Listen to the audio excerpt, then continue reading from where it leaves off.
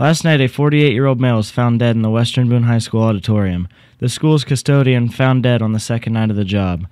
Boone County Police Officer Tom Smith was the first on the scene as the Advanced Fire Department came shortly after. The mayor was asked to speak about the situation and to answer any further questions the public has. The body was found by auditorium manager Mary Lou Thomas, and the auditorium was later searched by Officer McLean and his K-9 partner Zeno. Police will release more information after more is found out about the crime. No students were harmed in this murder, and the school is relying on the security cameras to give them a lead on who committed the crime.